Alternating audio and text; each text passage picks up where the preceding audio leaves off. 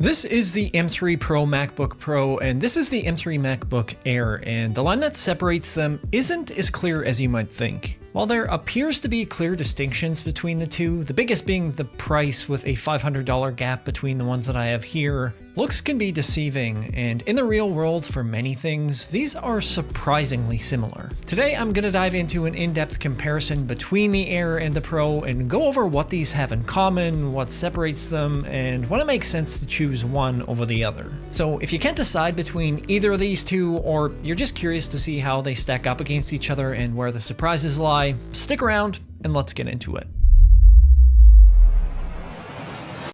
Hey everyone, Kyle Erickson here. Buying a new MacBook these days can be a challenge. We're inundated with marketing material, specs, and opinions, and the thing is, we all use our Macs in different ways, so there's no real one-shoe-fits-all solution for which machine is going to work best for you. On top of that, many of the specs that we focus on are given more attention than they probably should, so what I want to do here is cut through as much of that stuff as I can and provide some context from both benchmarks and real-world use, and we're going to start off with the most obvious difference between the two, the design. These are both the darkest colors available in each model, with the Air being midnight and the Pro in space black. Neither of these are actually true black, and side by side you can see the Air has more of a blue hue to it, and both have a metallic shimmer. Each of these has a new anodization seal to prevent against fingerprints, which the previous versions didn't have, and while that seems to work pretty well, I do still find each prone to smudging and streaking, even when I've cleaned them, so if that's something that bothers you, a lighter color might be your best option. Both variants I have here are the smaller versions of each model, with the Pro being the 14-inch and the Air being 13 inches. The Air is noticeably smaller and lighter than the Pro, with it being 2.7 pounds and 0.44 inches thick compared to 3.5 pounds and 0.61 inches on the Pro, which is about a 25% decrease in overall size. I know it doesn't seem like much, but you can definitely notice the difference, especially if you're using this on your lap or in an awkward space, but the thinness of the Air does come at the expense of port selection. You're only going to have two USB-C ports on the left side with a lone headphone jack on the right, where on the M3 Pro MacBook Pro, you've got two USB-C ports and headphone jack on one side, followed by another USB-C port, SD card, and an HDMI output on the other. Just a small note to be aware of, if you get the Pro version with just the M3, the right side will only have an HDMI and SD reader, so still the same amount of USB-C ports as the Air. If you're someone who needs those extra ports and you prefer to not use dongles or hubs, say if you're doing a lot of photo or video editing on the go, you might really want the SD reader, or if you want more advanced display support, which we'll get into in a second, the Pro is much more capable in that regard. Personally, if I'm on the go, I rarely ever use the ports on the right side of my Pro. Most of the work that I do when I'm mobile is more productivity based, and I might have an external SSD plugged in or something, but that's usually it. If I'm at home, this is usually always hooked up to a hub or a dock on one port and a monitor on the other, and all the displays that I've used over the last 2 or 3 years have all had USB-C inputs, and frankly, any mid-range monitor and above should have a USB-C input these days, so in that sense, I do think that there is a less need for an HDMI port, but the MacBook Pro offers some flexibility there and has better overall support as well. The M3 Pro will support 2 external displays with up to 6K resolution at 60Hz with the lid open, so essentially 3 screens, where the M3 Air will only support 2 external displays with the lid closed and 1 while it's open. And there is a slight discrepancy in that the second display can only go up to 5K at 60Hz. I'd say the difference there probably caters towards a pretty niche use case, and rarely are folks going to need more than 2 full-sized monitors, but if we're just focusing solely on the built-in displays for each, the technology is quite different between the two. The MacBook Air has a 13.6-inch Liquid Retina display with a 60Hz refresh rate, 2560 by 1664 resolution, and 500 nits peak brightness, while the Pro has a 14.2-inch ProMotion Liquid Retina XDR display capable of 120 Hz, 3024 by 1964 resolution with a peak brightness of 600 nits in SDR content and up to 1600 in HDR. That being said, these panels don't actually look all that different from each other, and in SDR content, which is what we're looking at most of the time in macOS, things look relatively the same, even with the extra 100 nits brightness on the Pro. With these side by side, you can tell there is a slight difference, but using these separately, I don't know that that's really perceivable. Even using these in bright areas or in the sun is going to yield very similar results, especially if you're using these as work machines, but with HDR content, the XDR display definitely has better overall contrast and image quality. You can notice the black levels are better on the Pro, but I will say for an IPS panel in a laptop, the Air is outstanding. There's around a 1500:1 contrast ratio on the Air, and a good IPS panel is usually between 1000 or 1200:1, so it far exceeds expectations there, and there isn't a huge disparity between each model. Both have outstanding color accuracy, so any color critical work is going to look great on either, but the Pro does have a ProMotion display with 120Hz refresh rate versus 60 in the Air. Just know that on a monitor, 120Hz is less noticeable than on a phone or a tablet, because with those devices, you're constantly scrolling and using physical touch as a means to do things, where with a Mac or a PC, unless you're gaming or working with 3D animation, things are more static and refresh rates don't matter quite as much. You can see when I'm monitoring the refresh rate, the only time that I get close to 120Hz is when I introduce a lot of motion. Scrolling articles and the like with a mouse and a trackpad on these larger screens doesn't feel all that different, but like I said, things like working in 3D are much smoother on the Pro, but I don't know how many people are interested in doing that kind of work on a display this small anyway. In apps that have a lot of windows or panels, it's going to feel pretty cramped on either of these machines, so if you plan on using this as your only display and you're working within apps that have complex UI,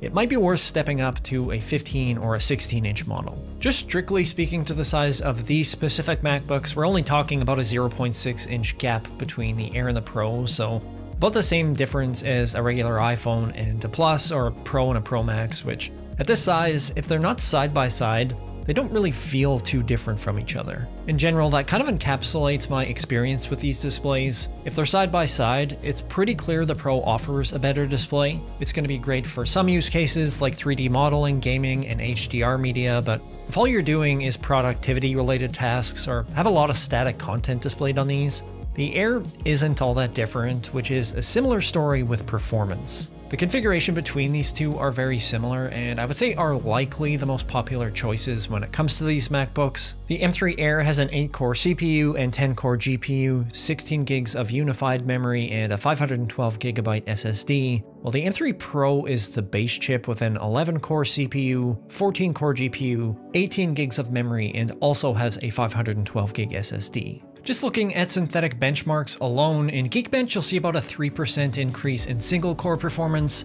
and 24 in multi-core on the M3 Pro over the M3 Air, give or take. And surprisingly in Xcode benchmark, they seem to go back and forth a lot around the same times, but the fastest actually came in on the Air in just 108 seconds. That was the outlier though, and most of the time they seem to stick between 120 and 140 seconds. And not having a clear winner there leads into a lot of real-world tasks as well. Doing everyday tasks like productivity, graphic design, photo editing, or software development all feel relatively the same. Compile times on the projects that I've tested, again, seem to trade blows, and I suspect that the Pro will be faster if you have an enormous project that takes a long time to build, but I haven't felt any slowness on either of these, although you do see higher temperatures on the M3 Air when you really start ramping up system usage. Because the Air is a fanless design, all the cooling is passive, and when I run the CPU or the GPU at 100% usage, I see temperatures rise between 102 and 105 degrees Celsius on the chip, where the M3 Pro goes to about 85. This is likely why in the benchmarks that I did earlier, even though the single core performance should be exactly the same between these two, you see a slight edge with the M3 Pro because of heat and throttling on the Air. I've edited a couple of videos on the M3 Air now, and most of the time it feels almost identical to the MacBook Pro. It might be just a touch slower to complete things like stabilization analysis or with motion tracking, and the only major difference is when I start stacking a boatload of resource-heavy effects, where the Air will start to get a little bit janky. That's a relatively minor thing, and I can get around that by just background rendering that section of my timeline, but If you have a whole bunch of these effects and are really leaning heavily into that stuff, that's one area where the Pro will feel a touch smoother. To see any real gains there or any actual video rendering speed, you're gonna have to move up to a Max chip, where you've got 2 encoding and decoding engines, where these only both have 1, and the M3 Pro is just a hair faster, but not anything that you'd notice not having these side by side. For anything that's heavily CPU related or that relies on the media engine, I just don't know that the M3 Pro is going to have a huge leap in performance for a lot of folks. Even with things like SSD speeds, where the Pro is going to be quite a bit faster with 30% better write speeds and 50 to 60% better read speeds over the M3 Air SSD. There's virtually no perceivable difference there at all in real-world use, whether you're loading up a bunch of files at once or transferring large amounts of data within apps. There's also more memory bandwidth on the M3 Pro at 150 gigabytes per second versus 100 on the M3.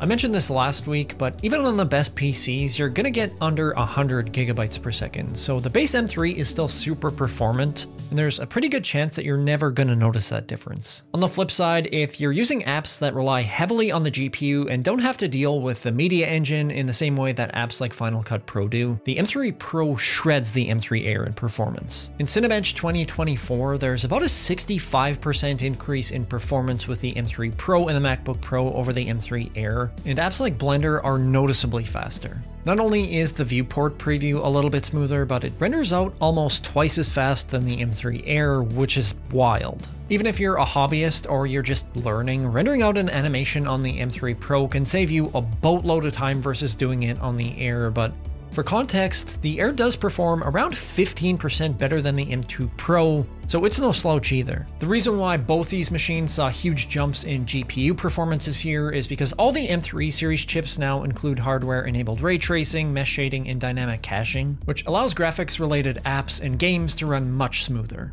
When gaming, the M3 Air will run titles like No Man's Sky and Resident Evil 4 insanely smooth at around 60 frames per second. That's where you see that 60 Hz refresh rate limit on this display become a bottleneck, where on the Pro I can get upwards of 90 FPS on the same games, running at a higher resolution with higher settings. The M3 Air does have some trouble with rust when you turn up the settings a little, where the Pro has less issues, but I was stunned at how good these are for gaming. Usually everything feels very fluid, and both have great sound quality, which makes things feel a bit more immersive. The 14-inch MacBook Pro is probably the best laptop that you're gonna find outside of the 16-inch version when it comes to sound quality. It has a 6-speaker array with force-canceling woofers, where the Air has a 4-speaker system that doesn't have force-canceling woofers. The Pro is much richer and full-sounding, gets about 7 decibels louder than the Air, and there's a clear audible difference between the two. If audio quality is really high in your list of things that are important, the Pro is a clear winner, but like I said,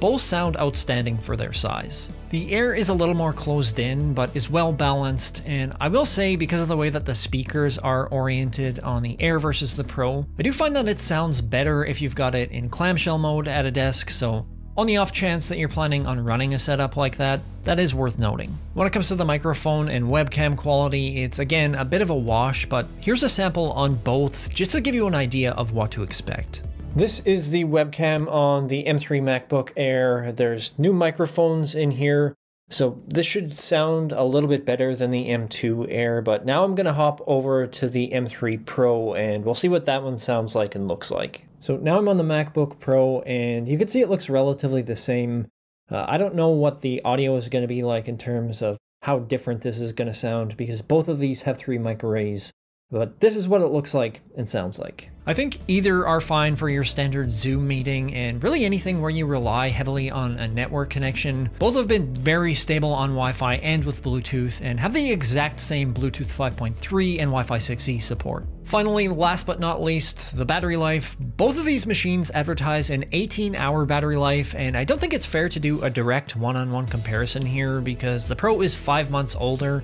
and it's gonna have more wear, but I will say that both of these will last you a full day on a single charge, no problem. The The M3 Air has a 52.6 watt-hour battery, where the M3 Pro MacBook is 72.4, so there is more capacity in the M3 Pro, and I do feel that it lasts an hour or two longer than the Air, just in general usage. With more demanding workflows, it seems to separate itself a bit more, where the battery draw is a lot more substantial on the Air, likely from the passive versus active cooling, and just due to the fact that the M3 Pro doesn't have to work as hard. With regular usage like web browsing and productivity, the difference shrinks quite a bit and isn't as noticeable, but the M3 Pro does charge much faster, with it supporting 96 watt charging, where the Air tops out at 70. Going from 0 to 100% on the M3 Pro takes about 2 hours and 15 minutes, where the Air takes around 3 hours. Still both pretty quick, and both impressive for any laptop. I think that's a pretty good way to sum both of these MacBooks up. If you look at each of these on their own, they're both amazing machines, and if you have either of them, you shouldn't be disappointed. They can do almost anything without any friction. The Pro does have its advantages like the XDR display, port selection, sound quality, and the GPU performance, but depending on how you use your machine,